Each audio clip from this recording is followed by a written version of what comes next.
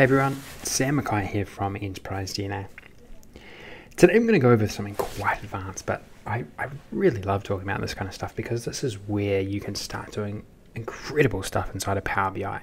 If you can understand or get a really good understanding of the big difference between row context and filter context, then you can do really advanced calculations in Power BI, but make it look like an absolute breeze to do them. Now, the example I'm going to run through here is from a workshop. A workshop is actually a free workshop, all about detecting and showcasing outliers. Now, I'll leave a link below in the description to the full workshop if you want to run through it. But basically, the full workshop goes through from scratch how all of the calculations inside of this model were completed. And it was all about outliers. So how do you detect them? How do you showcase them really well in Power BI, and how you can do it dynamically? You'll see here that I'm actually clicking through to different time frames, and you'll see that we're analyzing these outlier customers and various different things about the outlier customers. Now, one thing to note before I show you the key takeaway from this video about how to understand the difference in context and how you can manipulate them to get really or extract a really great insight. Like extracting insights about outliers or anomalies is, to me, it's really powerful stuff. I mean, that's where the real value comes from your analysis, right? And so this is perfect. This is a perfect way to showcase what you can do inside of Power BI to get this type of stuff, to get this analysis. Because historically, you'd never be able to do this in Excel in any scalable way, but you can inside of Power BI. Now, what we classified, or what I classified as an outlier, just for this example, was if a customer in any particular quarter had sales over $10,000, right? And also had profit margins over 30%, well, then we classified, or I classified them as an outlier. So look, that could be totally customized. It doesn't even matter. It's more the technique post here that I want you to understand. But that's basically what we're working with here. That's what I classified as a outlier in this particular case. Sales over 10K, profit margins over 30%, and that's for any quarter. Now, if we look around, and I'm going to drill into this particular insight here, what I wanted to do is through time, I wanted to see the trends for these particular, the breakdown of these particular subset of customers, the outlier customers and the non-outlier customers. Now, where this gets a little tricky is that these numbers that we have here, 10,000 and profit margins of 30%, these are numbers which are static, and we want them to, they are actually over a quarter period, right? They're a static number that we specify as an outlier over a particular quarter.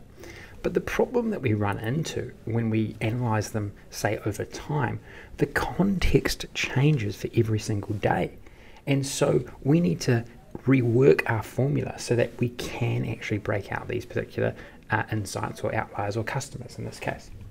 So I'm just going to jump over to a demo I've set up here. Now, you'll see that there is two measures here. I've had to break out two measures. One which specifies what is the outlier customer sales, and that's this bottom line here, and what we classify as the non-outlier customer sales, which is this dark maroon colored line here. Now, let's just quickly jump into the formula, and I'll show you what I mean here. Now, we want to calculate, so you got to think about what we're trying to do here. We're trying to compare outlier customers versus our non-outlier customers. So we want to compare this grouping of customers here versus all of this grouping of customers here, but we want to do it in a different dimension. We want to show it across time, how these have trended through time, right? Now, it's not as easy as because what is an outlier and what is a non-outlier is dynamic. You see that it changes over any time frame. There's no, say, static filter that we can put inside of here. We can't just go grab a dimension and filter this table, right? So we need to create dynamic calculations. We need to create dynamic measures based on the overall outlier metrics that we have, $10,000 and 30%. And so this is the formula. This is the key takeaway, and this is where the evaluation of or understanding row and field context is so key. Now, this is all this is doing. So just to get this out of the way, is this is calculating. This is saying what is the 10,000 and the 30%. It's doing nothing more than that. So once you understand that, you don't need to think about it anymore. But basically, what we're trying to do is we want to calculate total sales, right? Because you think about over this time frame, we are calculating total sales on any particular day. But we only want to calculate it for the customers who over the quarter breach these two outlier numbers that we suggest, so 10,000 and 30%, right? Now we can't, so we're going to evaluate every single customer here, but we cannot just place total sales in here, right? Because what will happen is at every single day, this total sales will be continually reevaluated to the total sales of that particular day, right?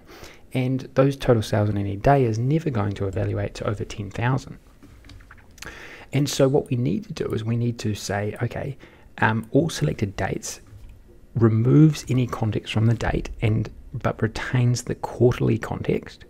So that solves that for us. But what could also happen is that there could be a selection on locations and there could be selections on products. And we want to make sure that those don't impact this overall number as well, right? Because this overall number is being compared to the outlier sales min, which is the 10,000. And this number here is also being evaluated versus the quarterly number, which is 30%.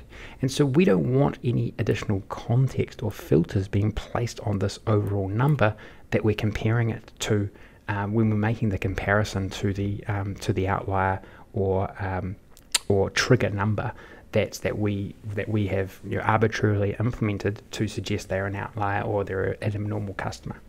And so that's what inside of calculate, all of these all statements enable us to do. And that is the key takeaway, right? Now, let's see how this works in practice.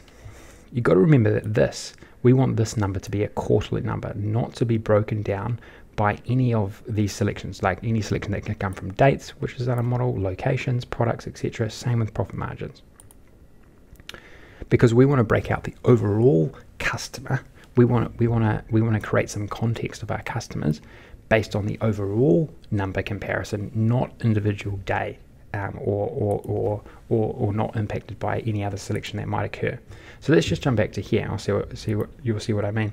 So if we select something within the dates, right, it's going to always recalibrate. And this line here, this dark red line here, is always just going to be this subset of customers in here. Now, if we select by Florida, that is not also going to impact the overall number, right? It's only going to impact the daily number. So we're still evaluating, in this particular example, we're still evaluating if this total sales is above the 10,000 and this profit margin is above the 30% over the entire quarter, regardless of what filter is being placed here. But we are still only returning the total sales based on the selection. So powerful, right? So powerful what you can achieve when you really dive into how you can manipulate the context of a particular calculation inside a calculator. So what I'll do, I'll round off there because it's gone on a little bit longer than I thought, but there's a lot to take in there, right? But if you can understand it, that's, I guess, one of the main things that I want to suggest. If you can understand what we're doing here and what I was explaining, you can do so much in Power BI. It's absolutely phenomenal. Absolutely phenomenal, the great analysis that you could do. Now, a perfect, I just thinking aloud here, a perfect way to utilize this would be, say, in a factory floor, right? You would want to, over time, evaluate, well, what are products that are that we're happy to send out to our customers versus ones that are defective. Well, here you can see you could evaluate. This could be products on a factory floor. You could evaluate, okay, well, what is the trend of our anomaly products versus our products which are fine, and then go out the door. And so really great ways that you can apply the same technique to different scenarios. And that's why I decided to run an entire workshop on it, because I thought there was just so much value in terms of what you could learn. And look, there was far more other things that I covered in terms of how you can implement this type of analysis as well. So that's why I'm going to leave a link below in the description to that full workshop, because I think you would really benefit from it. If you found this particular insight interesting, or this technique interesting, you'll really find that entire workshop interesting as well. Okay, so all the best. What I'll do, I'll wrap things up. Hopefully you learned a lot, and if you did, certainly throw the video a like, really appreciate it, and certainly subscribe to Enterprise DNA TV. Plenty to learn about Power BI now from historic videos, and many future videos coming out soon. All the best. Talk to you soon.